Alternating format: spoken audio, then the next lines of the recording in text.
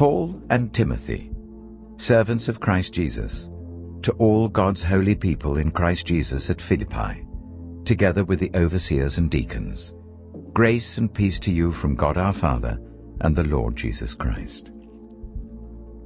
I thank my God every time I remember you. In all my prayers for all of you, I always pray with joy because of your partnership in the gospel from the first day until now, being confident of this, that he who began a good work in you will carry it on to completion until the day of Christ Jesus.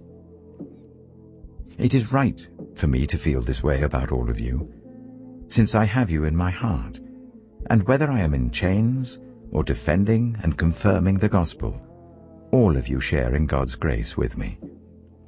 God can testify how I long for all of you with the affection of Christ Jesus.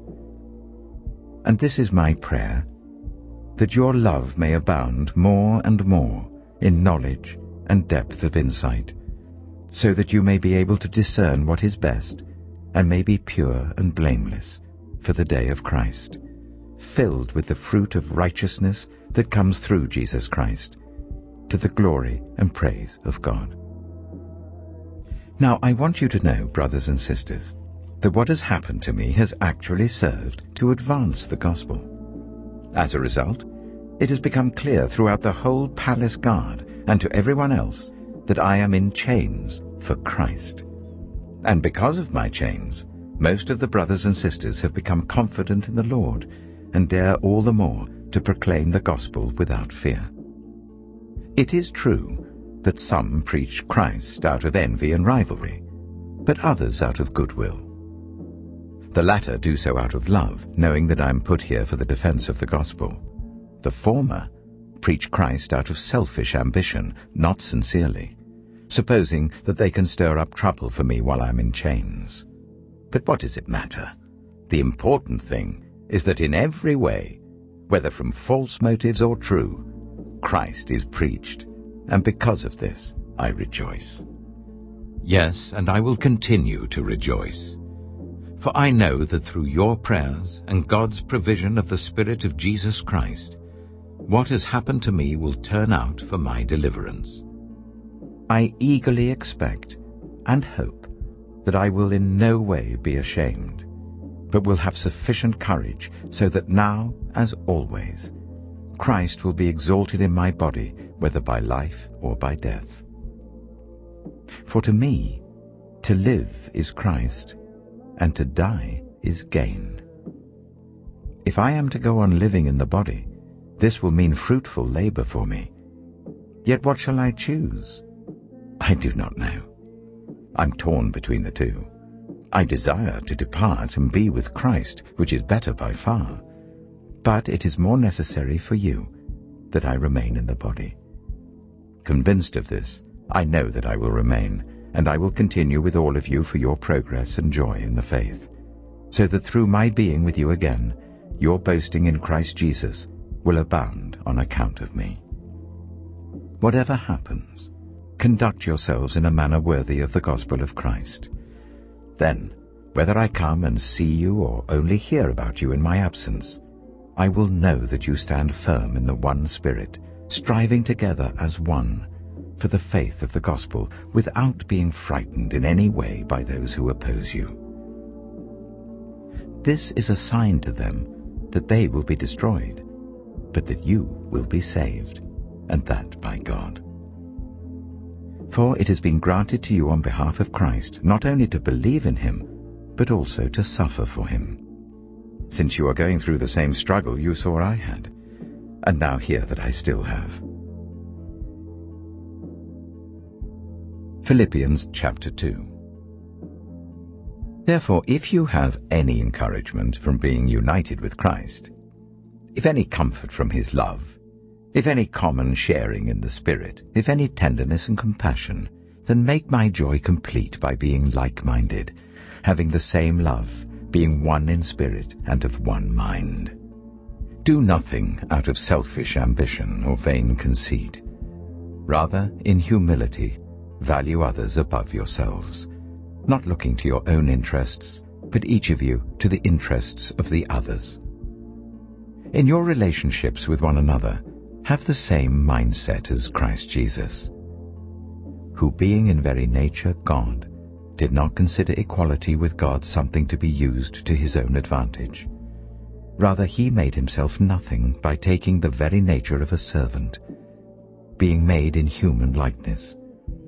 And being found in appearance as a man, he humbled himself by becoming obedient to death, even death on a cross.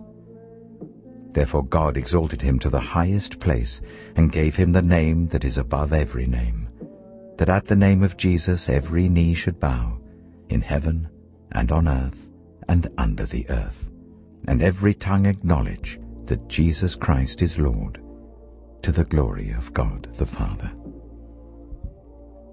Therefore, my dear friends, as you have always obeyed, not only in my presence, but now much more in my absence, continue to work out your salvation with fear and trembling. For it is God who works in you to will and to act in order to fulfill his good purpose.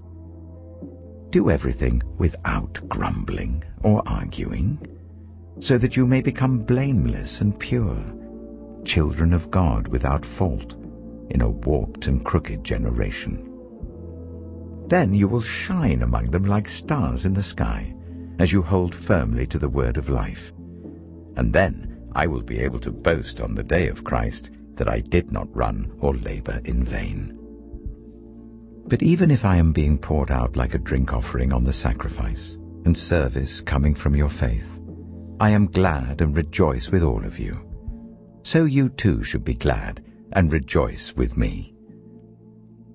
I hope in the Lord Jesus to send Timothy to you soon, that I also may be cheered when I receive news about you. I have no one else like him who will show genuine concern for your welfare. For everyone looks out for their own interests, not those of Jesus Christ. But you know that Timothy has proved himself, because as a son with his father, he has served with me in the work of the gospel. I hope therefore to send him as soon as I see how things go with me, and I am confident in the Lord that I myself will come soon. But I think it is necessary to send back to you Epaphroditus, my brother, co-worker and fellow soldier, who is also your messenger, whom you sent to take care of my needs. For he longs for all of you, and is distressed because you heard he was ill. Indeed he was ill, and almost died. But God had mercy on him, and not on him only, but also on me, to spare me sorrow upon sorrow. Therefore I am all the more eager to send him, so that when you see him again you may be glad, and I may have less anxiety. So then, welcome him in the Lord with great joy, and honor people like him, because he almost died for the work of Christ. He risked his life to make up for the help you yourselves could not give me. Philippians chapter 3. Further, my brothers and sisters, rejoice in the Lord. It is no trouble for me to write the same things to you again, and it is a safeguard for you. Watch out for those dogs, those evildoers, those mutilators of the flesh. For it is we who are the circumcision, we who serve God by his Spirit, who boast in Christ Jesus, and who put no confidence in the flesh, though I myself have reasons for such confidence. If someone else thinks they have reasons to put confidence in the flesh, I have more. Circumcised on the 8th day, of the people of Israel, of the tribe of Benjamin, a Hebrew of Hebrews, in regard to the law, a Pharisee, as for zeal, persecuting the church, as for righteousness, based on the law, faultless. But whatever were gains to me, I now consider loss for the sake of Christ. What is more, I consider everything a loss, because of the surpassing worth of knowing Christ Jesus my Lord, for whose sake I have lost all things. I consider them garbage, that I may gain Christ and be found in him, not having a righteousness of my own that comes from the law, but that which is through faith in Christ, the righteousness that comes from God on the basis of faith. I want to know Christ, yes, to know the power of his resurrection and participation in his sufferings, becoming like him in his death, and so somehow attaining to the resurrection from the dead. Not that I have already obtained all this, or have already arrived at my goal, but I press on to take hold of that for which Christ Jesus took hold of me. Brothers and sisters, I do not consider myself yet to have taken hold of it, but one thing I do, forgetting what is behind and straining towards what is ahead. I press on towards the goal to win the prize for which God has called me heavenwards in Christ Jesus. All of us then who are mature should take such a view of things. And if on some point you think differently, that too God will make clear to you. Only let us live up to what we have already attained.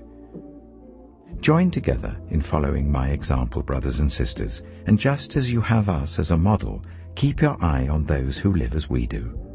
For as I have often told you before, and now tell you again, even with tears, many live as enemies of the cross of Christ. Their destiny is destruction, their God is their stomach, and their glory is in their shame. Their mind is set on earthly things, but our citizenship is in heaven, and we eagerly await a Saviour from there, the Lord Jesus Christ, who, by the power that enables him to bring everything under his control, will transform our lowly bodies so that they will be like his glorious body. Philippians chapter 4. Therefore, my brothers and sisters, you whom I love and long for, my joy and crown, stand firm in the Lord in this way, dear friends. I plead with Euodia and I plead with Syntyche to be of the same mind in the Lord. Yes, and I ask you, my true companion, help these women, since they have contended at my side in the cause of the gospel, along with Clement and the rest of my co-workers, whose names are in the book of life. Rejoice in the Lord always. I will say it again. Rejoice. Let your gentleness be evident to all. The Lord is near. Do not be anxious about anything, but in every situation, by prayer and petition, with thanksgiving, present your requests to God. And the peace of God, which transcends all understanding, will guard your hearts and your minds in Christ Jesus. Finally, brothers and sisters, whatever is true, whatever is noble, whatever is right, whatever is pure, whatever is lovely, whatever is admirable, if anything is excellent or praiseworthy, think about such things. Whatever you have learned, or received or heard from me, or seen in me, put it into practice, and the God of peace will be with you. I rejoiced greatly in the Lord, that at last you renewed your concern for me. Indeed, you were concerned, but you had no opportunity to show it. I'm not saying this because I am in need, for I have learned to be content whatever the circumstances. I know what it is to be in need, and I know what it is to have plenty. I have learned the secret of being content in any and every situation, whether well-fed or hungry, whether living in plenty or in want. I can do all this through him who gives me strength. Yet it was good of you to share in my troubles. Moreover, as you Philippians know, in the early days of your acquaintance with the gospel, when I set out from Macedonia, not one church shared with me in the matter of giving and receiving, except you only. For even when I was in Thessalonica, you sent me aid more than once when I was in need. Not that I desire your gifts. What I desire is that more be credited to your account. I have received full payment and have more than enough. I am amply supplied now that I have received from Epaphroditus the gifts you sent. They are a fragrant offering, an acceptable sacrifice pleasing to God. And my God will meet all your needs according to the riches of his glory in Christ Jesus. To our God and Father be glory forever and ever. Amen. Greet all God's people in Christ Jesus. The brothers and sisters who are with me send greetings. All God's people here send you greetings, especially those who belong to Caesar's household. The grace of the Lord Jesus Christ be with your spirit. Amen.